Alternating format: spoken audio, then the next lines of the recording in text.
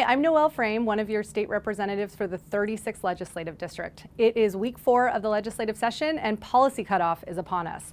The cutoff calendar can be a little confusing, so I'm going to explain how policy cutoff affects bills moving through the process by using 2 of my own bills as examples. For context, I currently serve as the legislative appointee to the Washington State Partnership Council on Juvenile Justice, and this session I've introduced legislation around juvenile justice reform. Young people can often be impulsive and engage in risky behaviors, and we know now that people's brains continue to develop until they're about age 25. Yet in the criminal justice system, young people who commit serious crimes are often treated as adults rather than the juveniles that they are.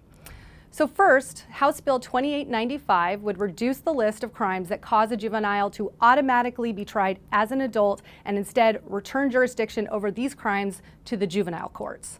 It also extends juvenile rehabilitation's jurisdiction to age 25 for those serious offenses. Today, kids that commit crimes before their 18th birthday can be held in juvenile rehabilitation until they are 21.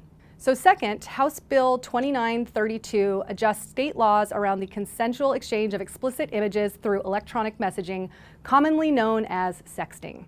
Teens often share these intimate images with someone they're dating, but they really don't understand the potential consequences of their actions.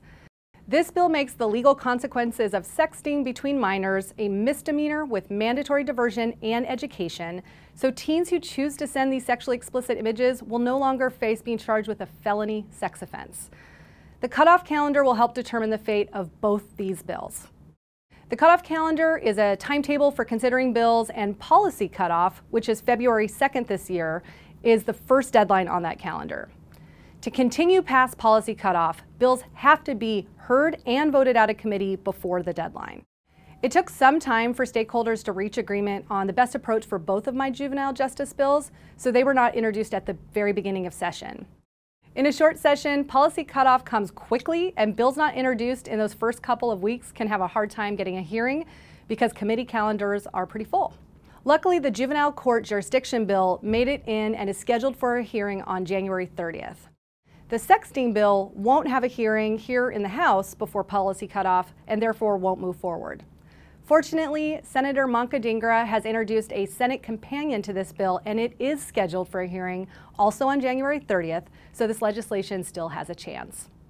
To learn more about these bills, watch the hearings live online at tvw.org. You can also find the video through the bill information page on the legislative website. Thanks for tuning in, and look for more legislative updates coming soon.